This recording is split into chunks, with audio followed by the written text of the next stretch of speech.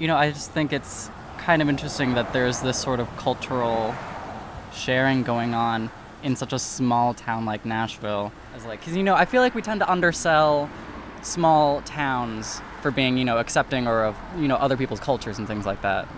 Well, I think that's a fallacy perpetuated by the media in today's hostile political environment. I voted for Trump. I've been called a hillbilly, a racist, a redneck, and every other thing because I don't agree with some liberal asshat's point of view. Fuck 'em.